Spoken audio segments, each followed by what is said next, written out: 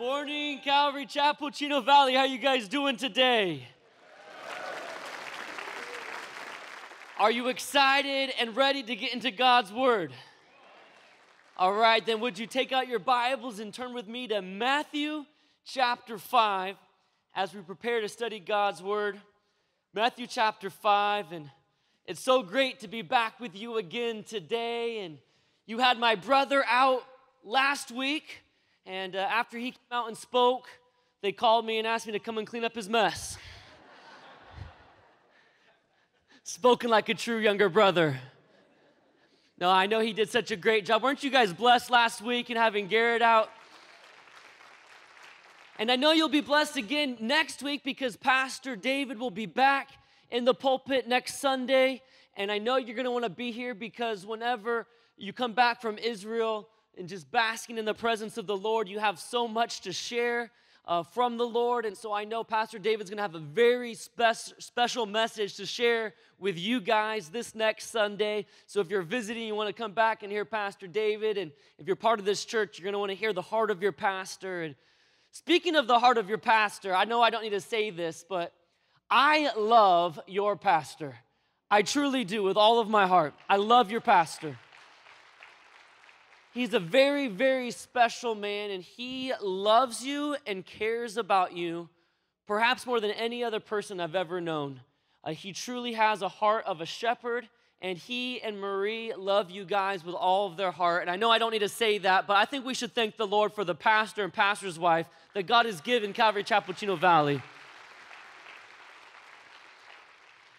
Well, if you are ready to get into God's Word, it's Matthew chapter 5. And I want to draw your attention to verse 6, where Jesus gives this promise.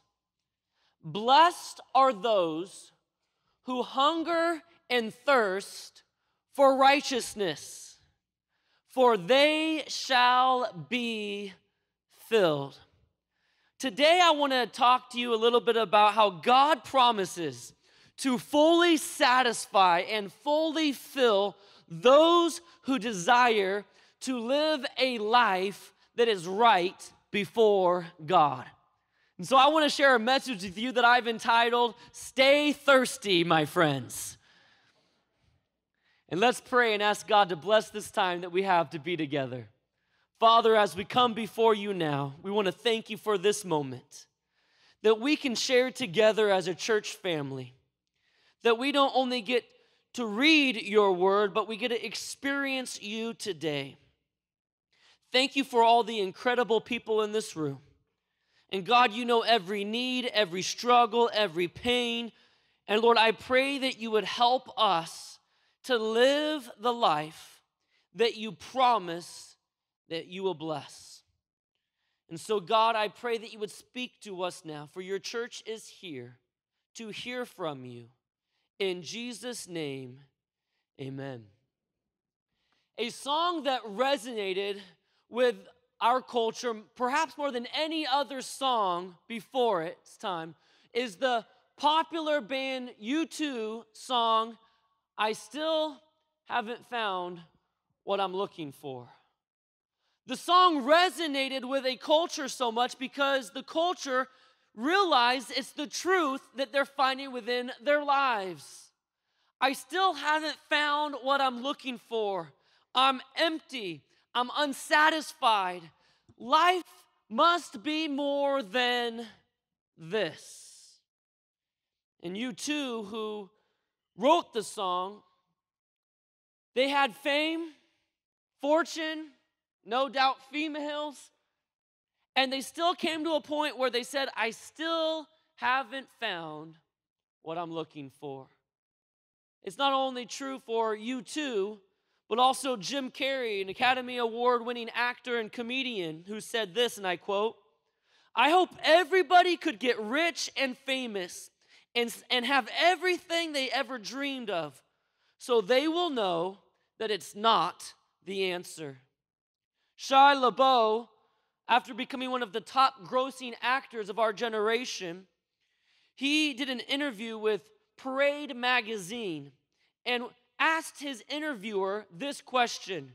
He said, why am I an alcoholic and have a God-sized hole.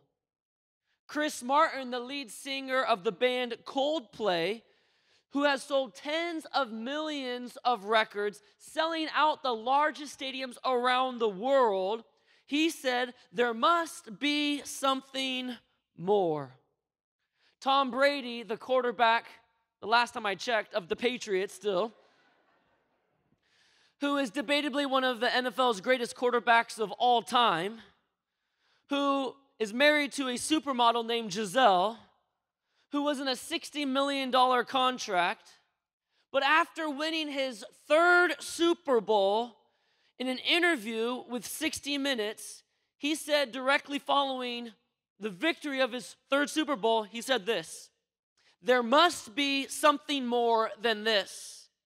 I just wish I knew the answer. The answer is, Tom Brady, the answer is Jesus Christ. He is the one that is the answer to our emptiness. He is the one that can satisfy. Maybe that's why the Rolling Stones saying and talking about not being able to find satisfaction in life, I can't get no. Oh, you know that song.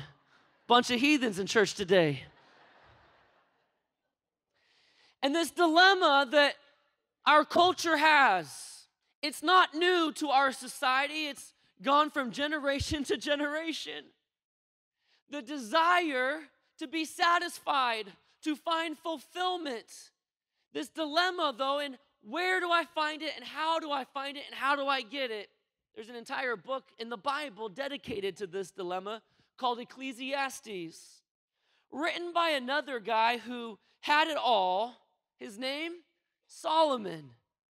This book follows Solomon on a 12-year journey searching for what would fill the emptiness, the hole within his heart. So Solomon goes on this 12-year journey to try to find what can bring him satisfaction. So he thinks first it must be money. Perhaps Solomon was listening to too much Nelly at the time. Hey, it must be the money. And so he did. He acquired a vast fortune for himself, and so much so, gold was so prominent in Israel at that time that silver was almost a worthless commodity because there was so much gold. The Queen of Sheba was recorded that she came and visited, and when she did, she said that she never had seen so much wealth amassed in any kingdom ever. And Solomon used his finance, his fortune, to buy anything and everything that could fill that emptiness inside. And after it all, Solomon comes to a point in his life where he is still left empty. So if it's not his fortune, then Solomon would say, then maybe it's females. Yeah, females. That's what it's going to be to fill my loneliness, my emptiness. It's going to be the ladies. And so Solomon, he ends up with 1,000 wives and concubines. This is obviously before he was the wisest man in the world. Sir, do not laugh at that joke. And Solomon, now having 1,000 wives and concubines, realizes this isn't it. I mean, one wife is hard enough, let alone 1,000? Good night. And so Solomon, after having so many wives and concubines to fulfill every satisfaction and every desire he had, I mean, he would have a different woman every night and wouldn't see the same woman twice after 3 years. And he would be able to gather the most beautiful ladies in all the known empire to have for his own. And at the end of that, Solomon said, it's not women. The more I have, the more problems I have. All the women in the world and still left empty. So if it's not fortune, if it's not females, then perhaps it's education. And so Solomon sent out to read every book that was written and to acquire every knowledge that could be known to be the wisest person that ever lived. And Solomon, after studying and reading many, many books, he said that he came to the conclusion that it leads to the weariness of the soul. All you students can say amen. After studying and reading tons of books, I'm just weary. And so, after his education, still empty. Well, if it's not education, then he did what most college students do. If it's not learning in the classroom, it's going to be partying on the weekends. And so Solomon begins to throw these major parties.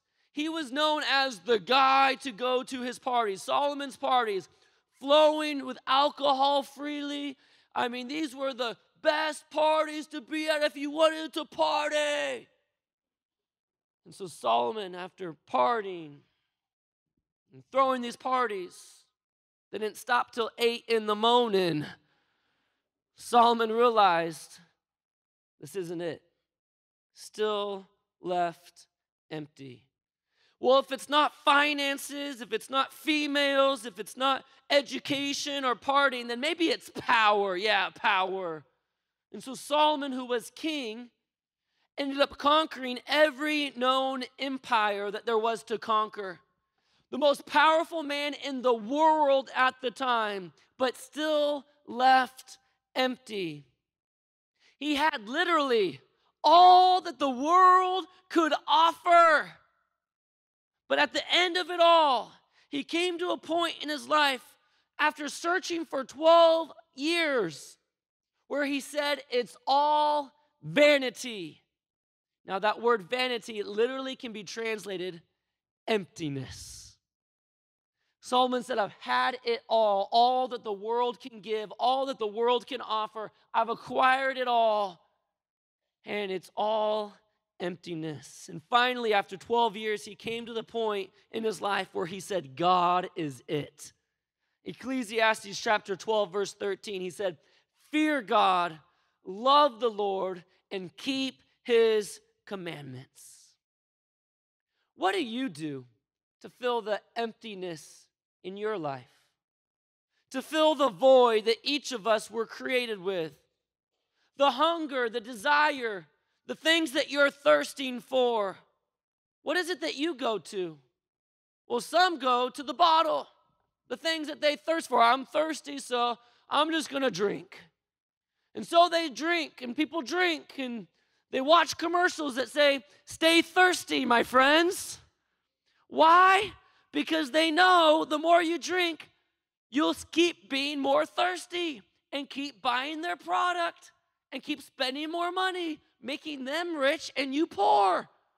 And so they'll say things like, stay thirsty. Maybe it's not alcohol. Maybe it's relationships, sexual. Maybe for you it's being promiscuous and trying to find satisfaction in being physical with somebody.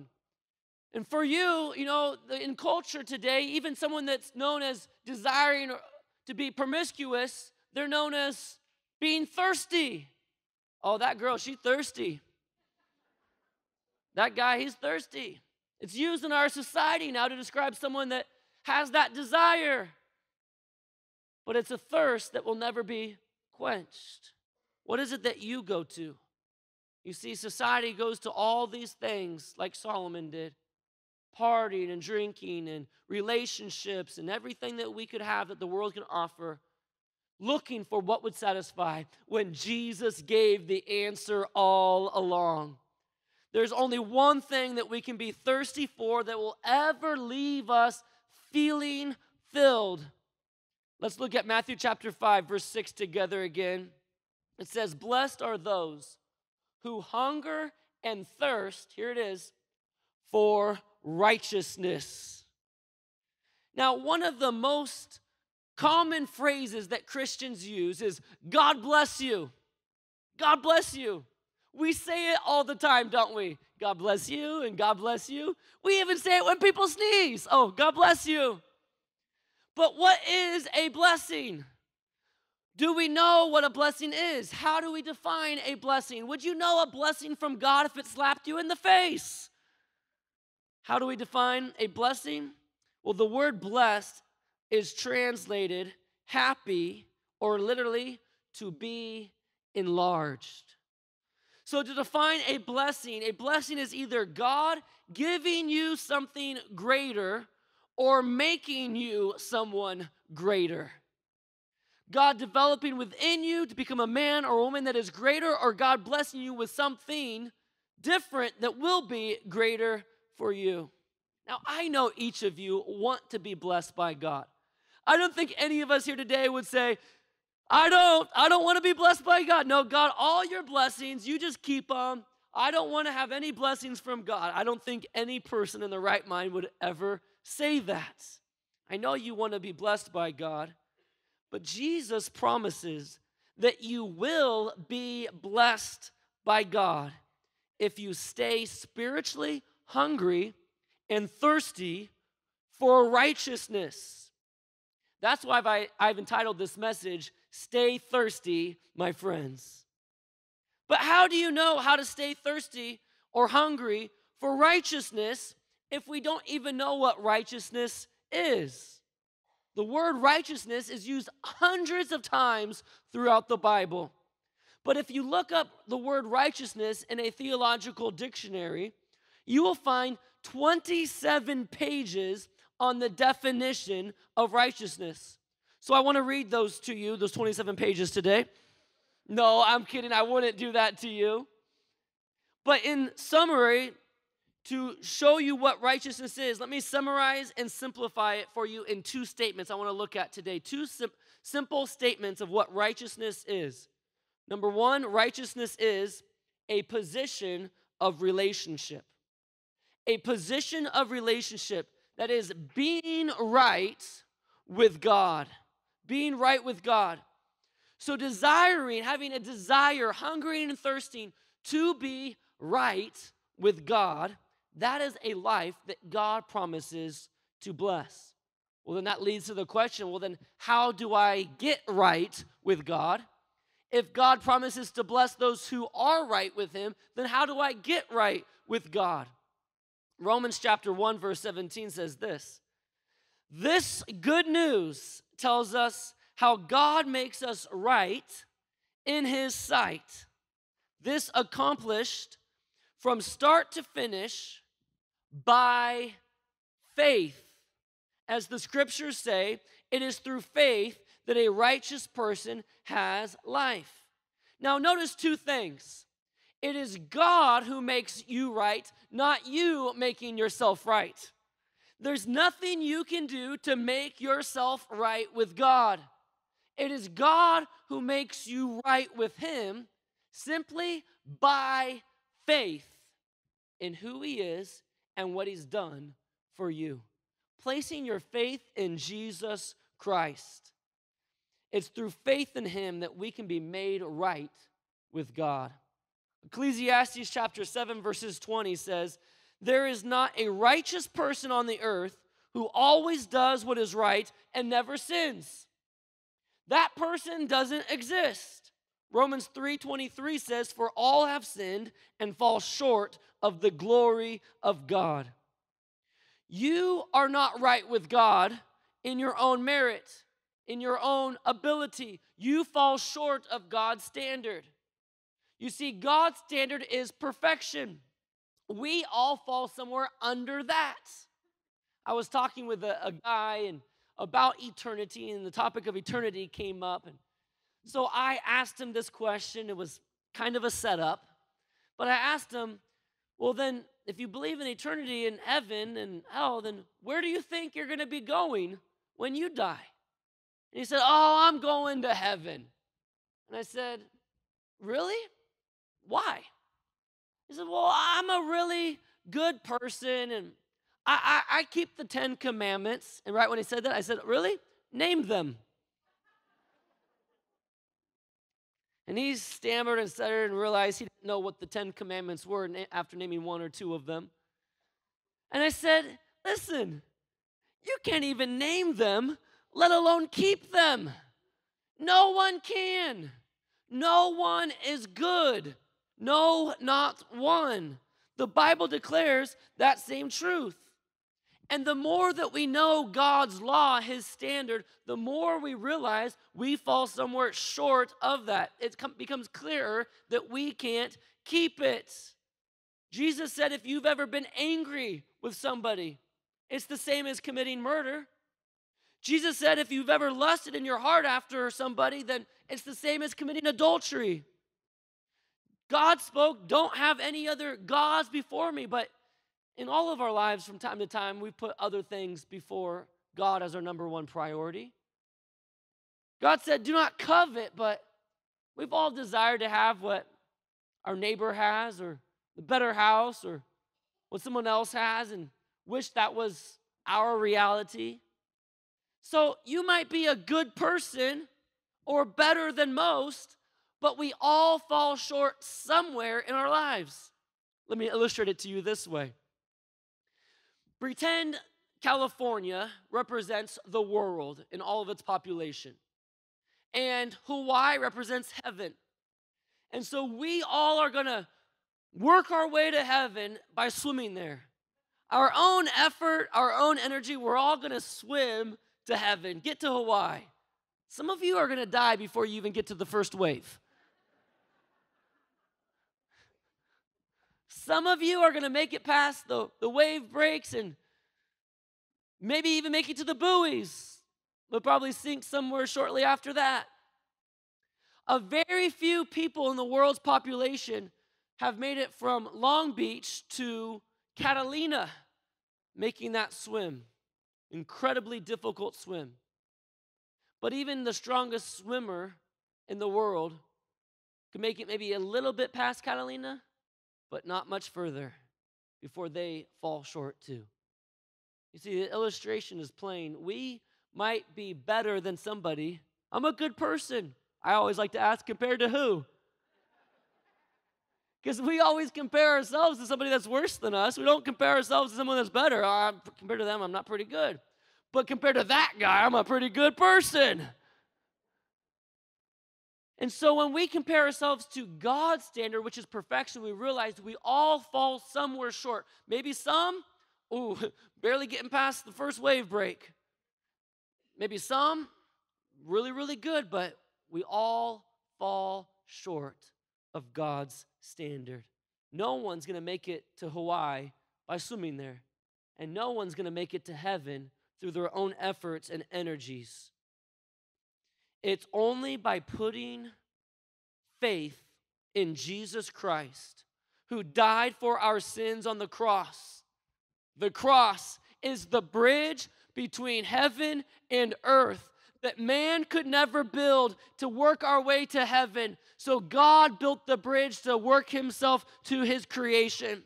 Through the cross of Jesus Christ, we can be made right with Jesus Christ. It's Romans chapter 6, verse 23 that says, "For the wages of sin is death, but the free gift of God is eternal life through Christ Jesus our Lord." That's the difference between Christianity and every worldview, philosophy, or even religion. Every religion of the world can be summed up in one word: do. Every religion is based upon what you do. You have to do this and you have to do that. You have to bow in this direction so many times a day. You have to go here certain days of the week. You have to say certain prayers throughout your day. You have to do this and do this and do and do and do. And you realize all religion is just a bunch of do.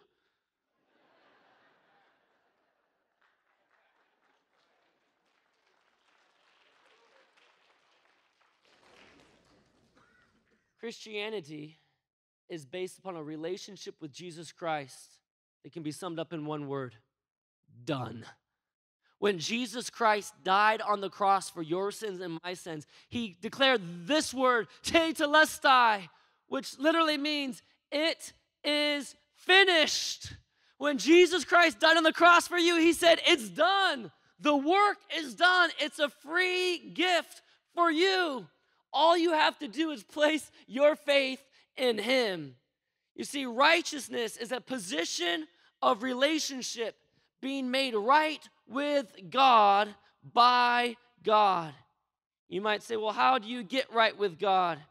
You simply accept that free gift that Jesus offers. 2 Corinthians chapter 5, verse 21 says, God made Christ, who never sinned, to be the offering for our sin, so that we could be made right with God through Christ.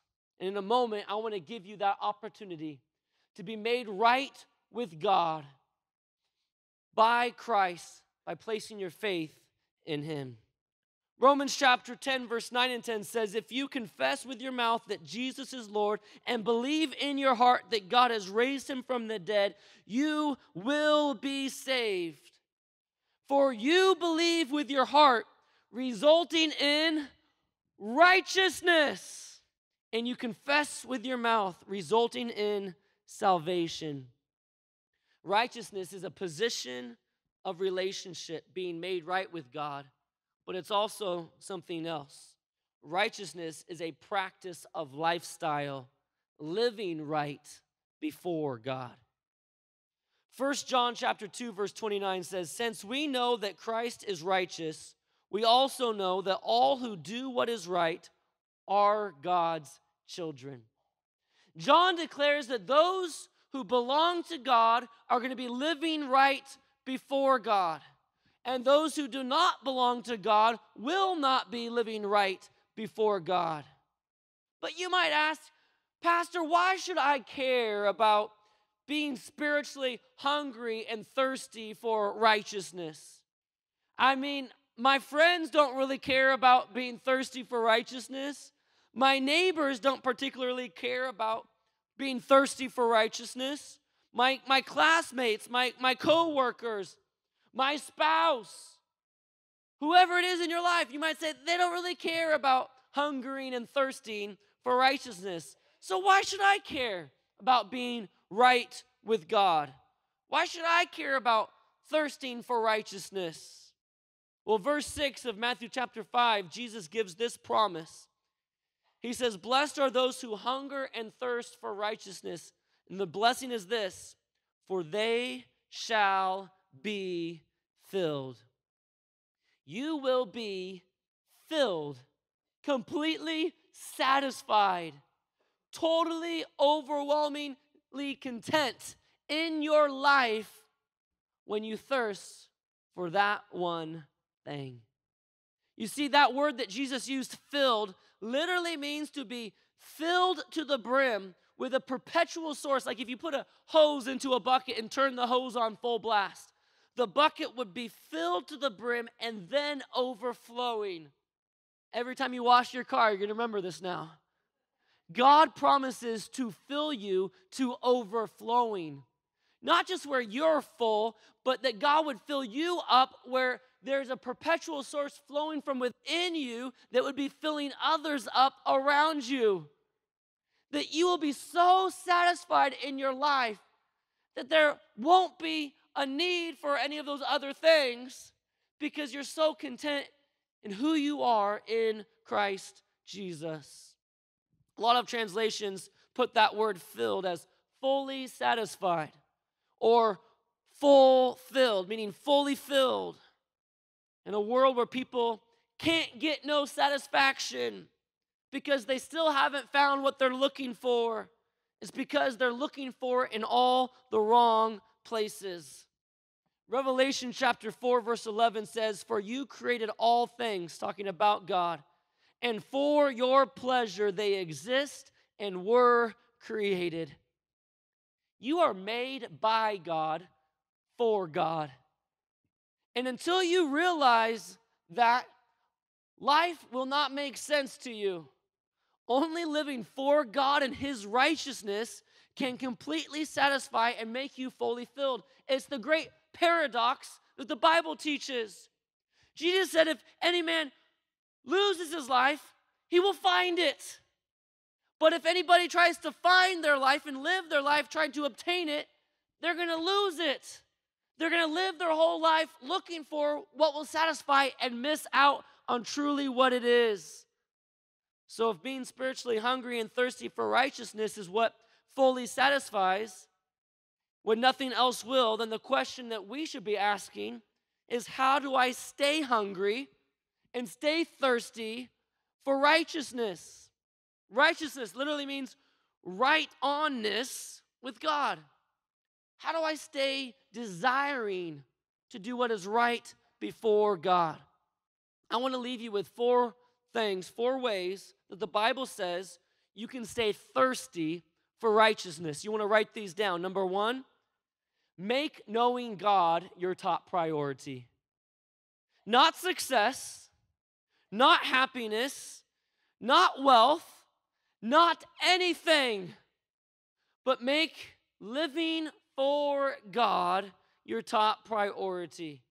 David said in Psalm 63, verse 1, "O God, I earnestly seek you. My soul thirsts for you. My body longs for you as I travel through this parched and weary desert where there is no water."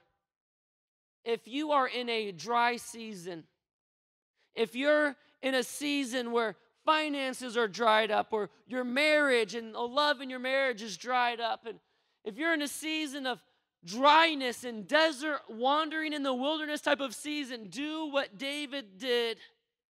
Long for the Lord. Thirst for the Lord. Because Matthew 6:33, Jesus gave these words, "Seek me first and his righteousness." When you seek God first and his righteousness, all of these things will be added unto you. Jesus said that following a teaching about how he knows our needs. Talking about, do not worry, because worry won't add a cubit to your stature. He said, the birds of the air, they have their homes. They don't worry about what they're going to eat, for they're provided from God above for their food day by day, the worms of the ground, whatever it may be that those birds eat. And the fields, that they're clothed in flowers. So don't worry about what you're going to wear. And I love how God uses that illustration, because women are always worrying about what they're going to wear. And men are always worrying about what they're going to eat. And Jesus says, listen, I know your needs. The Father in heaven knows your needs. And you can spend your life trying to obtain those things that you think that you need in your life. And you'll never be able to obtain it. But Jesus says, seek God first and his righteousness, and everything else that you need in your life will be added unto you. The second principle to keeping a strong spiritual appetite and thirsting for righteousness. Number 2, stop filling up on junk food. You are a spiritual being made with a God-shaped void in your life. Romans chapter 1 talks about that. That within each of us, God has created an innate knowledge of God. God made us with that God-shaped void so that we would recognize God is the only one that can fill that void. But instead of turning to God to fill that void, we try to cram other things in there, whether it's a substance or a relationship or whatever it might be. And all we do is we stretch that void out and make that God-shaped void that much bigger. So the next time we got to take another hit. Next time we got to do more. Next time we got to drink more. Next time we got to engage in more. And it goes downward and downward and downward, never feeling satisfied. After the high comes the lower low. They used to say in the 70s, there is no high like the Most High. I like that. People try to fill that God-shaped void with everything else when God's the only one that can fill it completely. God made us with that God-shaped void so that we would turn to him and recognize our need for him. But instead, people turn to all sorts of other things.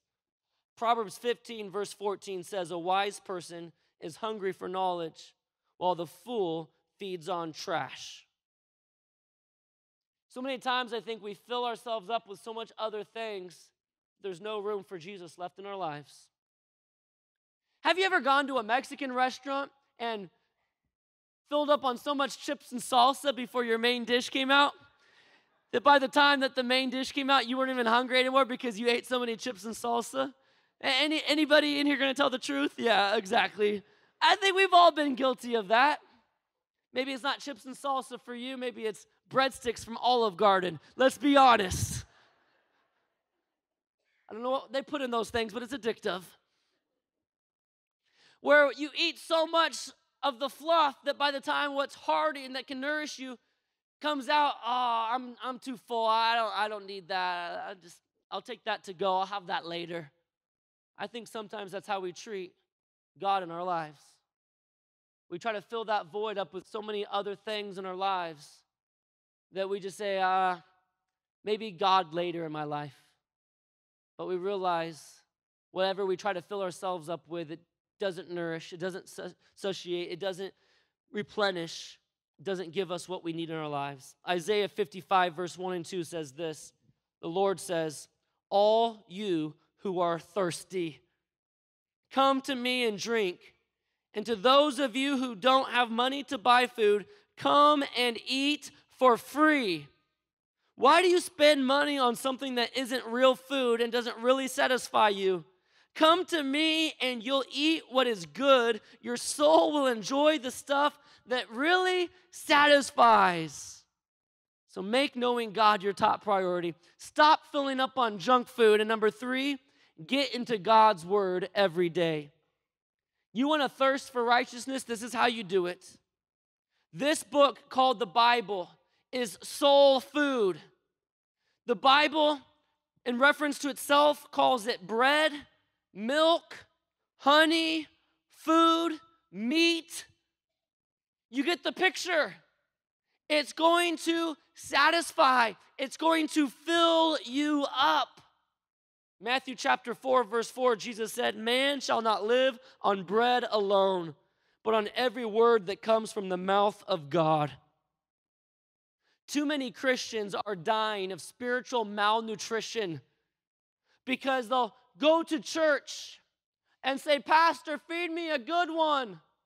And some churches, you don't even get a meal. It's like a little appetizer. It's a little snack.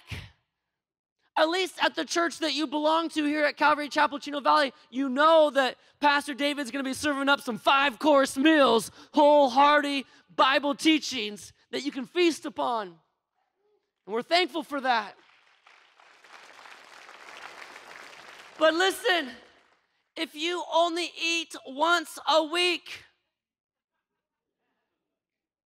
you're still going to be malnourished. Well, I go on Wednesday nights. If you only eat twice a week, you're still going to be malnourished. So many times people say, oh, yeah, I tried church out and stuff. No, you need to learn to feed yourself. Don't be a spiritual infant. Oh, Pastor, feed me. That's disgusting. It's time to grow up. Open your Bible and start reading it. Well, I don't really know how to read my Bible. Then ask somebody. Grab somebody that their Bible is worn out and chewed up and say, looks like you use it. How do you use it? Get a great study Bible. The NLT Life Application Study Bible changed my life because anything you didn't understand, although they put it in plain English, anything you didn't understand right below on the bottom half of the page, it tells you what you just read. And you can start learning and growing and feeding yourself because without being nourished, your growth will be stunted. And ultimately, if you don't eat, malnourishment sets in. Eventually, you're going to die spiritually. Don't starve yourself to death. Learn to feed yourself and be in God's word. Get into God's word every day. And number 4th and final, appetite is influenced by association. Appetite is influenced by the people that you associate with. Proverbs 2 verse 20 says, join the company of good men and women who will keep you on the path of the righteous. Join the company. In other words, be in church. Surround yourself with people that are like-minded, that have a heart for Jesus, that are hungry and thirsty for doing what's right in God's sight, living right before God and being right with God. Surround yourself with those people because your company will affect you. Jesus taught that. Jesus said bad company corrupts good morals. So the company you keep is who you are becoming, whether you realize it or not. So if you hang out with people that all they care about is politics, before long, all you're going to care about is politics. If you hang out with people that all they care about is going to the bars or the clubs, that's all you're going to be living for. People that are all they care about is different relationships and getting the next guy or the next girl, that's all you're going to care about. Sports, that's all you're going to care about. The stock market, that's all you're going to care about. Who you surround yourself with, their passions will become your passions. That's why it's so important to be in church on the regular. Not that I go to church, sometimes. I go to church, some weeks.